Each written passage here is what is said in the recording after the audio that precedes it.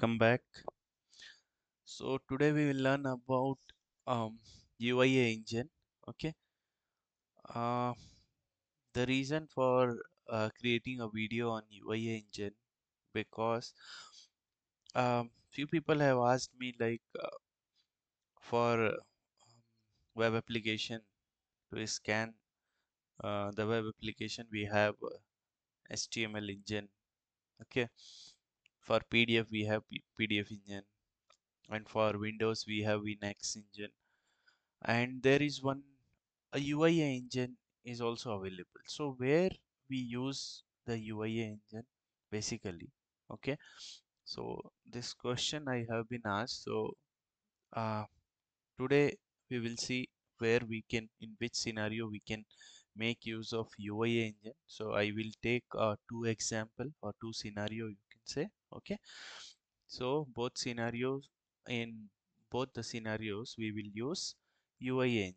Okay, so the first scenario we will see, like this scenario is like one of the interview questions also, like how we can capture the URL of the currently open tab in the browser. Okay, so if you take if you try to scan this page using HTML scan, okay, HTML engine, you will be able to scan all these controls which you are seeing here. But if I ask you like to scan this particular back button or reload button or this tab, okay, or this download button, my extension button, okay, this controls you cannot scan using HTML engine. Okay, for such controls we can use UIA control. UIA is nothing but a UI automation engine, okay, which is developed by Microsoft. So let me quickly scan this page. Okay, first I will show you the HTML scan. Okay, then we will go for UIA scan. By default it will be HTML scan. Let me click OK. So it will show all the controls which is available in this page except this top controls. Okay, if I try to scan also, you just see it's not highlighting anything here when I'm moving my mouse cursor to control, but as soon as I'm bringing it down, you can see it is identifying controls. Okay, now let's switch to UIA scan.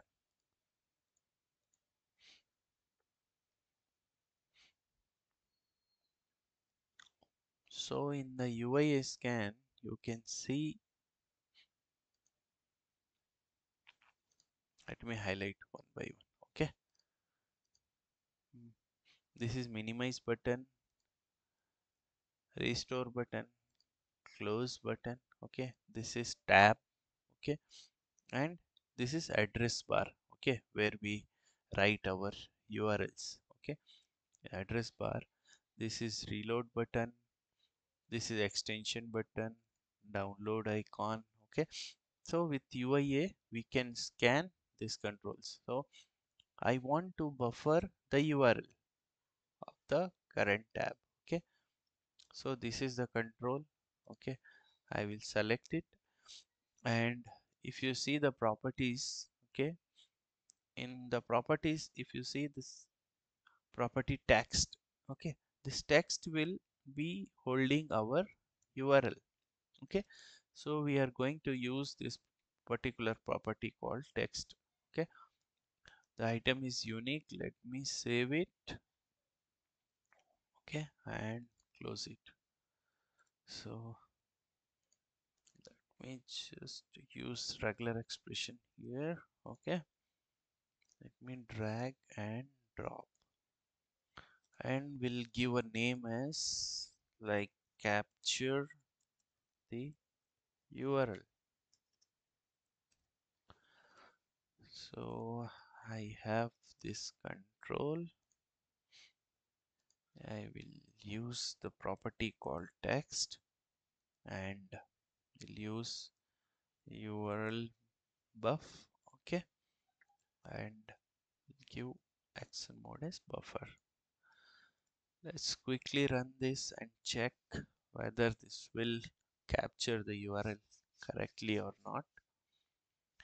So test case is showing as passed. Let's check the result. Buffer with name URL buff has been set to value demowebshop.triscientist.com, which is exactly we have here. Okay, let's do one thing. Let's move to other control and see the title. Sorry, URL has changed. So let's quickly run the same scenario or same test case and see whether this time it will capture the new URL or not. Okay, so if you see, buffer with URL buff has been set to value demowebshop.triscientist.com/apparel hyphen shoes, and in the browser currently we have opened the same URL. Okay, so this is one use of UIA engine.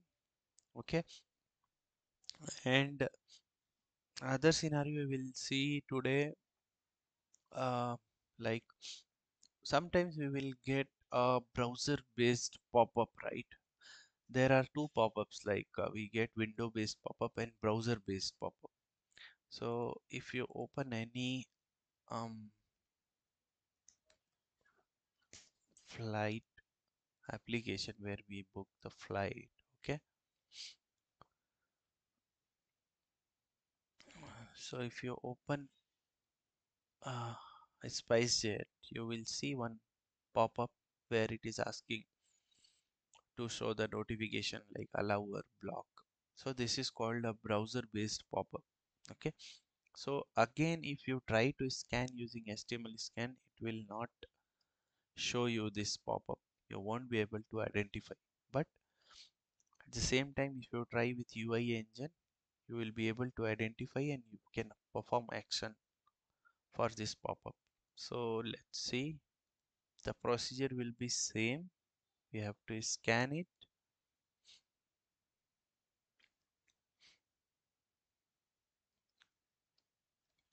UIA engine, scan. You can see this pop-up.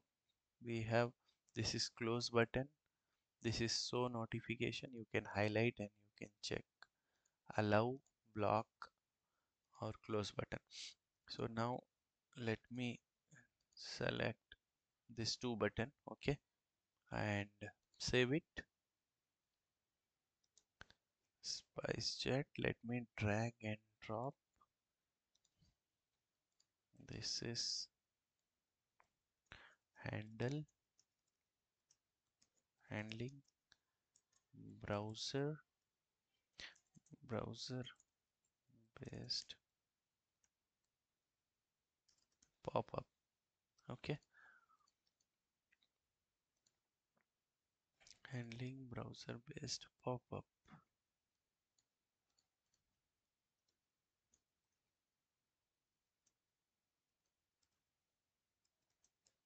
Browser pop-up. Okay,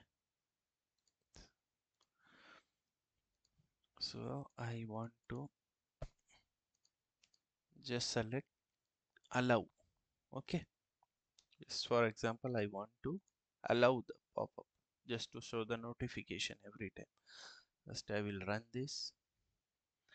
Let's see, it clicked on allow, and here you can see it was showing as allowed. Okay, and our test case also is passed. Okay,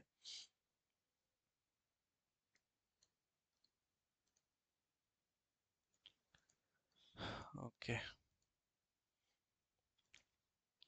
so this is one another use of UIA engine. Like this, we have multiple scenarios where we can apply UIA engine. Okay, sometimes you would have seen notepad. Okay, In the Notepad app, you will see this menus, right? New tab, edit, view, zoom, or this option. So this option as well, you can scan and you can work with these controls, this menu items using UIA. So I'll request people, if you want to explore more on UIA engine, you can go and you can work with this text file. You try to scan and select these objects. Okay. So I wanted to tell about only these two scenarios. So we have some more scenarios, but if I tell everything, people will not go and try. Okay. So better you get the idea from here and then go and try from your end. Okay. Okay, okay, guys. So that's all for today's session. Okay.